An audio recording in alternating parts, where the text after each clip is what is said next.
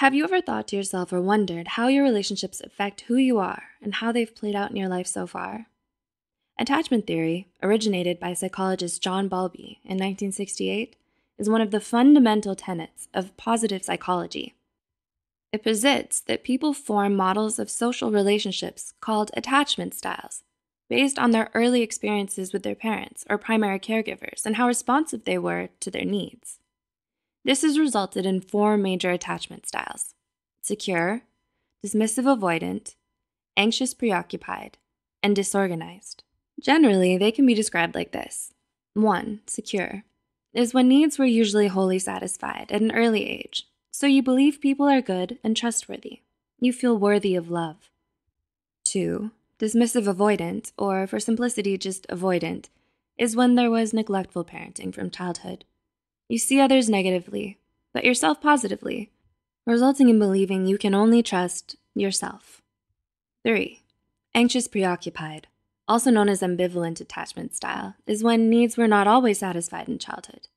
You grow up overvaluing love and doubting your own self-worth. 4. Disorganized is found when the child is raised in an abusive, traumatic, and chaotic home environment. Individuals with this style are believed to be extremely traumatized, emotionally numb, and have no sense of safety or security anywhere. It's also called insecure attachment. So with that said, let's dive deeper and talk about the 6 ways your attachment style affects your life. 1. Your relationships. Insecure attachment style people have a hard time forming and maintaining meaningful relationships, since they tend to recreate unhealthy patterns from childhood into adulthood. It's generally human nature to seek out the familiar, even if it is negative, because familiar equates to comfort. Avoidants are hesitant to get close to people and have trouble with long-term commitment due to their strong fears of abandonment. They keep their partner somewhat distant so that they can leave before they're left. Conversely, people who've had an anxious-resistant attachment style are desperate for love and intimacy. They hold tight to their partners and are dependent, clingy, and insecure. They tend to distrust others, so they may become jealous and controlling. 2. Your friendships. People who are secure tend to be friendlier and more outgoing. Making friends is relatively easier for them. On the other hand, avoidant children tend to play by themselves and don't bond much with their friends or family, while anxious children become highly sensitive to rejection and may grow up to be people pleasers and conformists who crave social approval and popularity. 3. Your partner. We tend to find partners who resemble our parents, regardless of how negative the parent-child relationship was.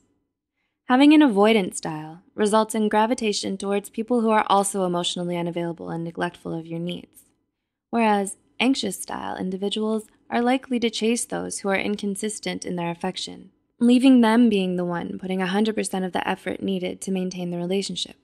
In fact, studies show that having an anxious-avoidant insecure attachment style makes you more likely to stay in an abusive relationship.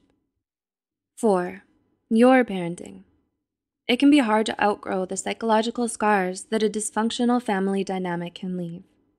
Emotionally well-adjusted individuals often cite growing up in a healthy home environment to be the reason behind their happiness and success. Avoidants may grow up to become emotionally distant parents who don't know how to satisfy their child's needs for closeness and comfort. They may overemphasize independence and self-sufficiency, teaching their children that they can't count on other people to be there for them all the time. Meanwhile, parents with an anxious-resistant attachment style are the most likely to parent via smothering. They're usually controlling, strict, and overbearing as caregivers. And 5. Your worldviews. Our parents are our first teachers.